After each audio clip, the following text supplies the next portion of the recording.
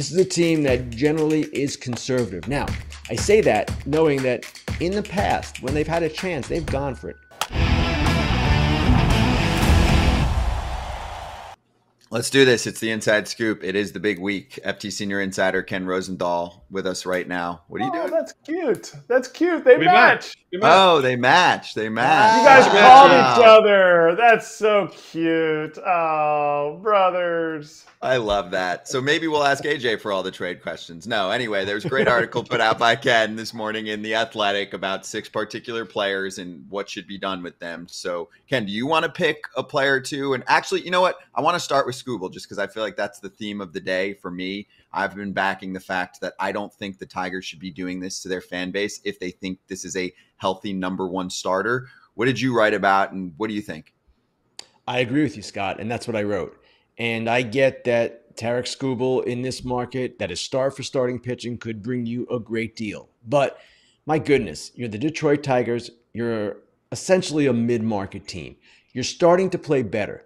You, not so long ago, under the late owner, Mike Ilitch, carried top 5 payrolls. Now, you're not going to sign Skubal to an extension. He's represented by Scott Boras, and we all know how that goes. But here's a guy that in the next 2 years that you have him under control, you can reasonably envision making the playoffs with. And that should be the goal. This is a team that's had a lot of losing seasons in a row, and let's go. It's time for them to go forward. Now, you can make the case that if they could get enough, say, from the Orioles in terms of position players, hitters that they need, that they could still go forward in a big way. But, man, you have the guy who is the leading candidate for the American League Cy Young Award, who some believe should have started the All-Star game, and you're going to trade him with 2 years of control left. That, to me, is just a give-up type move, and it's not one the Tigers should be making. Is he too valuable? Is he so valuable that like it doesn't make it possible? Or is there a scenario where it could happen? I would say he's too valuable, and he's too good to trade for major league ready position players who might be really good. And you're not getting Jackson Holliday for Tarik Skubal, okay? 2 more years of Skubal, 6 more of Jackson Holliday, a position player who is more reliable in terms of his physical health. Pitchers get hurt more frequently than position players, so that's not happening. So you're not getting that. You might get something good from the Orioles. Maybe you get some of their second-tier guys, or even second-tier guys that other teams would consider first-tier. But to me, it just doesn't make a lot of sense. And I know there's going to be a ton of speculation in the next week, and who knows? I've been wrong before. Maybe they do it. But in my opinion, that's not something that they should do. Trade Jack Flaherty? Yes, of course. Potential free agent. Trade Mark Canha? Absolutely. But trading a guy like this, who is the leader of your staff, who can vault you in a weak division to perhaps a division title in the next 2 years, or perhaps just a postseason berth, I don't know why you would do that. First of all, the AL Central says they're not weak anymore, Ken, but that's besides the point. Is this a trade that needs to happen in the offseason? Because I said earlier, we talked about this, like usually these big trades, they don't happen at the trade deadline. They happen in the offseason or right when the season, you know, the Dylan Cease right before the season's about to start, because they have more time to sit down at the winter meetings and they have more time to assess farm system with their scouts and all that. So is this a trade that could happen in the offseason, not mainly this season? Well, AJ, you make a good point. This is not the only window to trade Tarik Skubal, just as it's not the only window for the White Sox to trade Crochet or Luis Robert Jr. Now, trades are somewhat more common in the offseason simply because rosters are more flexible.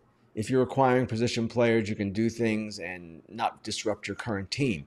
But at the same time, I'm not sure they should trade him in the offseason either for all the reasons I just stated. This is a guy to build around. It's the rarest of things. Justin Steele is in the same category. How often now do we talk about the lack of ace-type pitchers in the game today? How difficult they are to develop, how difficult they are to acquire, how difficult they are to retain. Well, you've got one. Keep him. And I know there's a physical risk here. Skubal's had a Tommy John in 2017. He had flexor tendon surgery in 22. There's always going to be risk. But my gosh, you've got a guy who every 5th day gives you a really good chance to win. That's a heck of a starting point for any team. All right, you wrote an article about Mason Miller, and it felt like you said you thought maybe they would deal him. I think it's the opposite. That's not what I said. Okay. All right, I'm putting words in your mouth. Let me clarify what I said. And the gist of the article was my recommendations of whether these guys should be traded or not be traded. My recommendation for the A's was to trade Mason Miller, but they're feeling, and I started this section off by saying that they don't want to do it. They're signaling to clubs that they don't want to do it, and their rationale is, hey, we're tired of losing. We've got a team now that we're building towards something. Some of our position players are starting to hit. They're 10-6 in July. I know it's a small sample, but they're playing better, and they're starting to see some signs of encouragement. And their feeling is, while yes, Mason Miller is a reliever, while yes, he missed almost 4 months last season, they want to go forward. And by trading Mason Miller for prospects or whatever they might get, they don't believe that they would necessarily be doing that. Now, I disagree. I believe you trade Mason Miller for all the reasons I just said. He's a closer on a bad team. He is a guy with an injury history. His value will never be higher than it is right now, I would imagine not. And this way, while there is some problem in trading him, obviously you're trading this guy, there's a greater risk in keeping him. And they have needs in their rotation. If they could get a top pitching prospect for him, and I believe that they could in this market, teams are always desperate for relievers, top relievers. Top relievers always bring good returns. In that event, I would do it. I don't expect that they're going to do it. Ken, while you were hitting the party scene in Arlington, I was out there grinding, talking to sources, talking to people. Someone recently told me that they believe that the Rangers are going to sell. What are your thoughts on it? He thinks they're going to sell everyone because they just cannot wait for DeGrom, Molly, Rocker, Young, Scherzer to come back and get enough games in to make a run. So what are your thoughts there? I agree with that. They are going to sell, in my opinion. And I wrote that as much today by basically saying if they're not considering selling, they ought to be, something like that. And the topic of the person I wrote about, well, it was Nathan Eovaldi. And Nathan Eovaldi would be the kind of starting pitcher who every contender would want to have because of his postseason record. This is a guy who has done it in October. Now, getting back to the team itself, for whatever reason, and it's always hard to figure these things out, this team, it just does not seem to be their year. You could say the same thing mostly because of injuries with the Braves, but the Rangers have not played like they played last year. They certainly have not hit like they did last year. Their pitching actually has been pretty good. So if they do decide to sell, they will be a very interesting team, perhaps even the team that kind of controls this deadline along with the White Sox. They've got 2 relievers on expiring contracts who are really good. Kirby Yates, All-Star, David Robertson as well. They've got Eovaldi, who has a $20 million vesting player option, but I don't expect that to get in the way of anything. He likely, if he pitches well and is healthy, would simply become a free agent and decline that option. They've got John Gray under control for 1 more year at $13 million. They can move him. Maybe free up some money to sign Eovaldi back as a free agent. He is the one guy that might kind of do something like that. He's close with Chris Young. He's from Texas. He, I don't think, would be opposed to coming back if he is traded. And then you have some position players, too, that you could at least dangle. Guys who aren't necessarily having great years. Nathaniel Lowe, Leody Taveras, on and on. There is a good list of players that they could move and retool quickly to add to the young talent that they have, and then come back next year with Simeon, Seager, maybe DeGrom and Molly, and some others, and they'd be in pretty good shape. What kind of help would it give the Blue Jays in 2025 if they were able to trade Vladdy to a trade market that is starving for position players that are actually hitting, not guys that could hit? Eric, I'm with you. And I've been saying that they should trade him. He was one of those in that column that I said should go. And I'm not buying this idea that the Blue Jays seem to be perpetuating that, yeah, we'll come back in 25 and we'll be really good. Why would they think that? They've massively underachieved this year. With this group of players, they're 0-6 in the postseason in this decade. They haven't won a postseason game. So what more do we need to see? Their farm system's not all that good.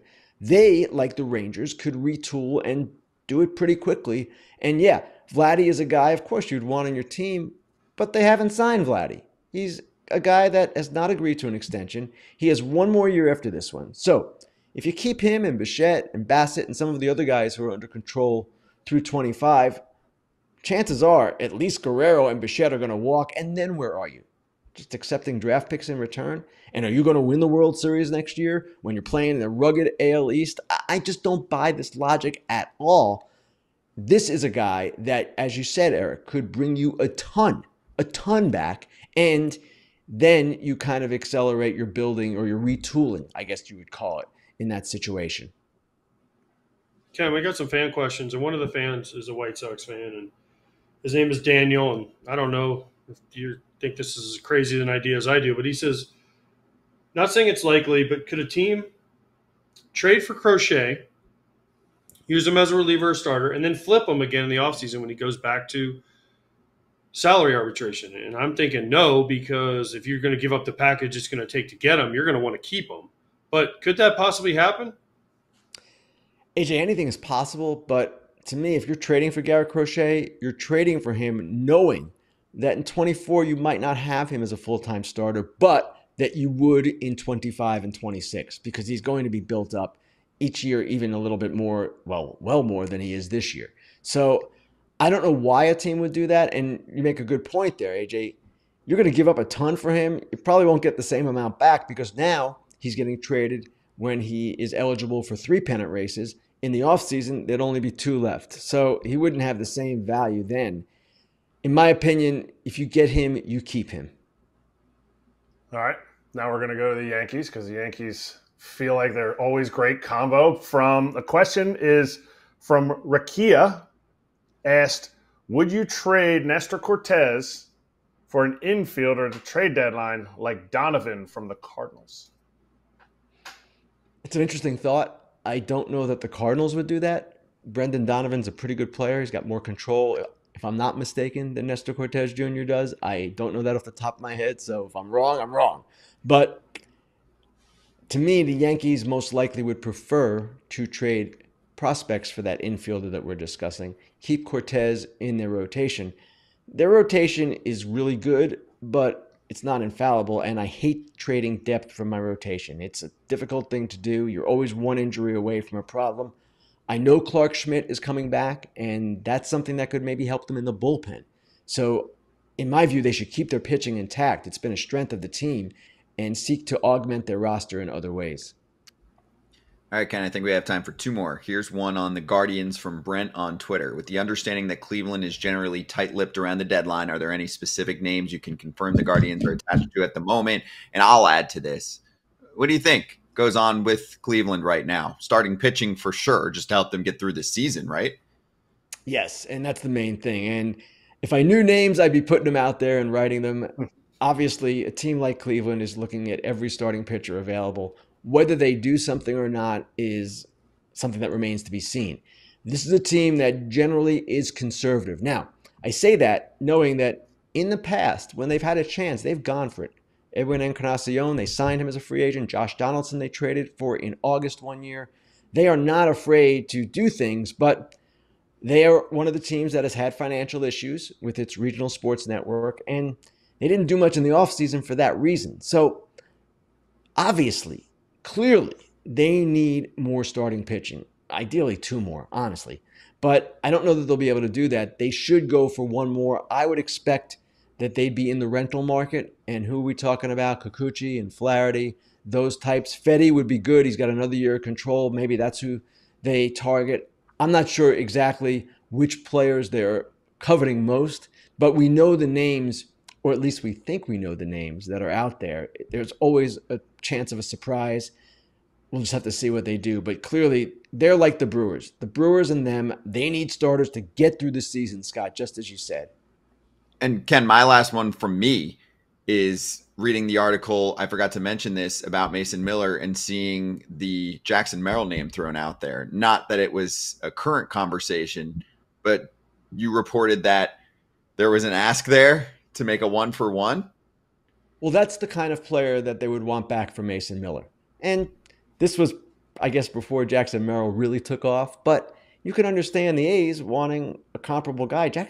Mason Miller has 5 years left. You're going to have him for a long time. And you would want a young position player or pitcher with the similar amount of control and talent. this is a guy who can make a huge, huge difference in a pennant race and in a postseason. So, yes, they did ask for Jackson Merrill at one point for Mason Miller. And I use that example, Scott, to show the kind of talent that they would be looking for. That kind of talent or multiple players who would add up perhaps to that kind of talent. Ken, before we let you go, I have to ask this because people were, first of all, you saw Oakland is going to fire 50% of their staff, which is about what you thought. But the funny part to me is if you go on the 25 schedule when it was released, it doesn't say Sacramento. It just says ATH. So are they moving to Athens? Because I had fans come up to me and say, I looked at the schedule and it all says ATH. So is it for sure they're going to be in Sacramento? Well, I would imagine, AJ, that's for athletics. But then the question would become, if it's Athens, and we're just kidding around here, folks, Athens, Georgia, Athens, Greece, Athens, Ohio, Nice. maybe somewhere off the face of the earth entirely. No, I don't expect that's going to happen. They'll be in Sacramento, and they'll be sweating a lot in Sacramento in the summer. Yeah. But why didn't they put SAC then? Why didn't they put SAC? I don't know. I don't have an answer there. I kind of know. So I mean, I've at least read about it. So we'll talk about it next seg. Let's let Ken get back to. They're not going to be identified by a city. Is that what it is? Yeah. They're not going to, because it's not permanent. That was part of negotiations, apparently, that they were like, yeah, we're not giving you that because we're leaving. So we're not going to attach ourselves to a city that's a temporary home. It's weird. We're going to hit the employee cuts a little bit coming up next here. But Ken, appreciate the time. We'll catch you on Fair Territory on Thursday. Thanks, guys. Thank you. And you can see that show live right on the Foul Territory YouTube channel, 12:30 Eastern time. Get ready with your questions. Load them up. It will be very, very heavy grilling Ken on Thursday with Alana and Ken. We'll be right back. That was awesome, FT fam. We're back. It's Kratz. It's AJ. It's Braun. And we do want to shout out our sponsor today, AG1. Their in-house team of doctors and scientists and researchers with third-party experts on studies that help to validate the benefits of AG1 stand out to us, and that gives you one less thing that you have to research and worry about. And 97% of people in a research study felt more energy after 30 days of drinking AG1. Kratz, you look very alert and well-rested. You might have had a little AG1 to drink this morning already. It's the game's easy. I actually missed my AG1 this morning. Busy morning this morning. I missed a lot of things, but yeah, I notice a difference when I don't have it. Like, it's almost like, I know this is weird. It's probably not medically sound, but I yawn more in the mornings that I don't have my AG1 by 10 o'clock. Like, it sounds so dumb, but it's like something's just a tick off when I don't have it. Because I've been consistently taking it. I like that. I think, we need more AG1 for Kratz so that he doesn't yawn. That would be or I just need to take what I have. Yeah, or that.